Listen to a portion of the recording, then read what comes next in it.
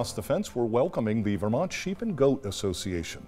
We'll be learning about the food, the fiber that comes from our working landscape, and about the farmers who work the land as producers of meat, dairy, and all of those exquisite natural fiber products.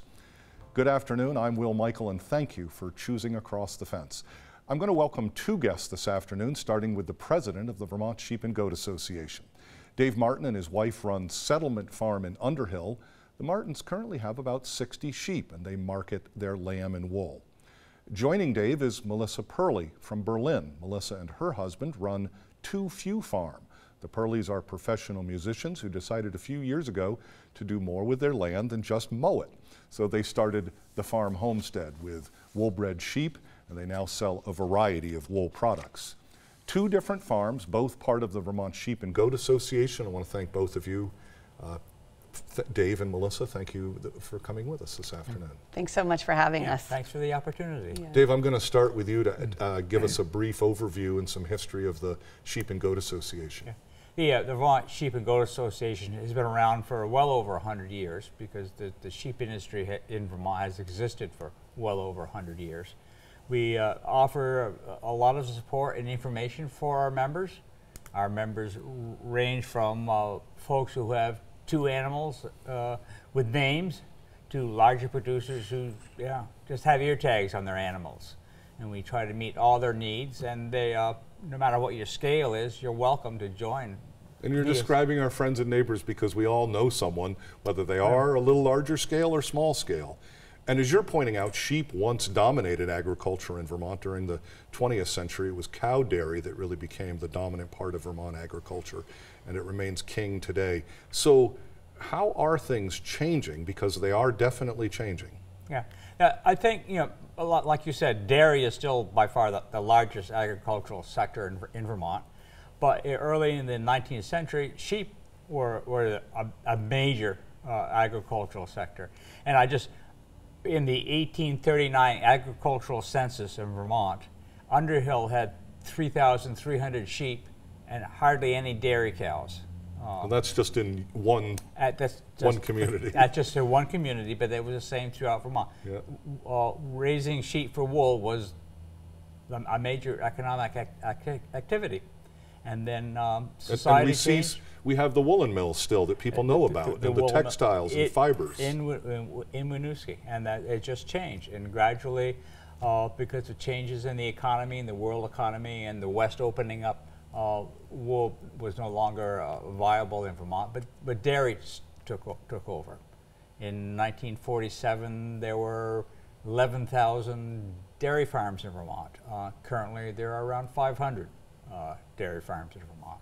And just to clarify that, or to add to that, sometimes people think that agriculture is leaving. Some of that space and land is being filled by small-scale agriculture, by fruit and vegetable and other pieces.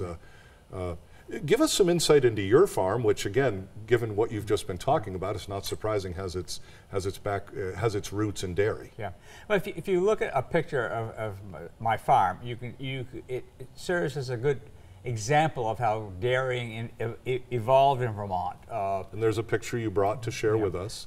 On the right is the original old part of the barn, and it was built not to be a pretty picture. It was built based on the technology available to the farmer at the time to raise animals. And you can see at one point they added on to the barn, and then in 1956 they added on to the barn again. And again, an example of how the farmers are constantly changing, trying to be more efficient, trying to earn money, trying to support their families. And I think my barn is a perfect example of that. Well, with that, I'm going to bring Melissa Perley into our conversation. You haven't always been a sheep farmer, so how did that come to be? Well, I am actually from 9 generations of Vermont farmers, and interestingly enough, on our land I have sheep fencing and gates and remnants of the past, and so to me it's almost like ancestral memory to come back to this. And my husband and this is our 6th year of farming, and about 5 years before that I was doing some sheepdog trialing. And my husband and I said, you know, it would be great to do this. I was spending a lot of time with farmers and in their pens, and I said I would love to do this on our land. And we just decided that we'd like to make the land, leave it better than when we found it, and make products that were purposeful and useful to people. And so we took what we were already homesteading and added the farm to it. So here you are 5 or 6 years later. What Yep. does Too Fewe Farm in Berlin look like today? You know, wonderfully, it looks like the dream that we had. We built every farm building ourselves. So we built the barn and faced it south so it wouldn't get the north wind. We encased our chicken coops in hardware cloth so they'd be as predator proof as possible. We rotationally graze, so we're constantly moving fences. We pull a shed around so the sheep have shade in inclement weather and things. And so now it's producing, and it looks like we dreamed it would look. I mean, bring us to one of the main reasons I wanted to have you with us today is that you and your husband, Paul, you're professional musicians. Yes. This is not something that, the farm is not something that's getting, as I understand it, 80 or 100 hours a week of your time. So how are you able to make a small-scale farm financially viable? Well, I think the important thing, and I think Dave will agree with me, is that small-scale agriculture most of the time is done by people who have other jobs. I think Dave had another job, you know. Yeah. So it's done by people who have other jobs as well. My grandfather worked in a dairy all day and would come home and do his work. So we're not really that far from the model when you're working small scale, but we're able to, our main product are wool blankets. We also sell eggs. We have honeybees, so we sell our honey. And what we do is we sell out of our blankets pretty much every season. So we put a lot of effort into making people know what we do, and really what we think is they're kind of buying the farm, and that's what small scale agriculture sells. It sells itself. We're going to be giving the website for the Sheep and Goat Association so people can go online where they can find exquisite products, the meats. So we'll come to that at the end, and I know Dave is going to echo that. But I want to follow up just a little bit on, you produce a podcast as part of the Sheep and Goat Association. It's called Why Wool? Right. So let me ask you, why wool? Well, the other piece of why we're here today is because the Sheep and Goat Association wants people to know that wool is still there. It's been replaced by synthetic products, but it's still the best on the market. Our wool blankets, as an example, are made from worsted weight wool. They last a lifetime. And what can you say, what products can you say will last you a lifetime? They will be something that you can pass down for generations in your family. And it's the best kind of weight, it's the best kind of warmth, and it protects you in a way that other products don't. And we're basically just saying, accept the fact that that might be a little more costly to have a small scale operation make these things for you, but it's well worth it because you'll have a product that you'll have for your life. Dave, what are the financial expectations or realities for small-scale farming in particular, or for wool in particular, I meant to ask? I think, you know, it's important to understand that shepherds in Vermont produce some fairly decent fiber. The wool is a wonderful natural product with a lot of great characteristics. And we have some small mills in Vermont that are able to turn those fleeces into a really pretty nice yarn. And that yarn gets made into great sweaters and other products. And I think it's important for the public to understand that wool is a great resource. It's natural, and any dollar that you spend on a Vermont product stays in Vermont. And you took the words right out of my mouth. And keeps the land open, keeps the barns standing and not falling into disrepair.